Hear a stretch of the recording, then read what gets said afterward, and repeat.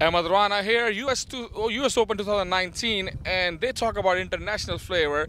And this gentleman, Saifullah Bangash, come all the way from Pakistan to just play for Houston Stars. And Adnan, Haroon is here from Houston too. So I'm gonna speak my language because this is what I like, and I guess you will comfortable too.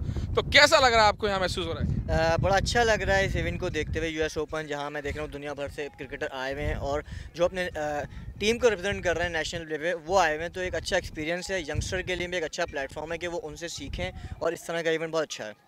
Adnan, Houston star में आपसे Houston में मुलाकात हुई, उसके बाद अब बड़े बड़े प्लेयर आमिर लेके आए हैं, उमर गुल, सोहेल खान, बंगश, रमीज़ राजा, आप और कुछ नाम मैं भूल रहा हूँ, तो वो आप बताएं कि ये टीम किस तरह बनी और आपकी और क्या आपके स्ट्रेंथ है इस टाइम?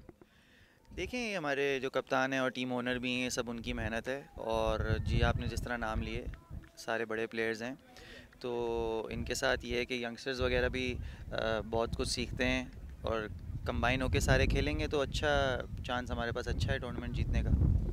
गेम तो हो नहीं रहा क्योंकि बारिश चल रही है, लग रहा है कराची से बारिश भी लेके आ गए हैं, और वैसे तो फ्लोरिडा में सनशाइन स्टेट है, लेकिन लगता है कि शायद आज के बाद कल जो है बेटर दिन हो और मोस्टली 10-10 ओवर के लिए हो जाएंगे, 6-6 ओवर के लिए। तो जिस तरह T10 टूर्नामेंट हो रहा है या 6 ओवर का हो जाएगा तो इंटरटेनमेंट ज़्यादा बढ़ जाएगी क्या?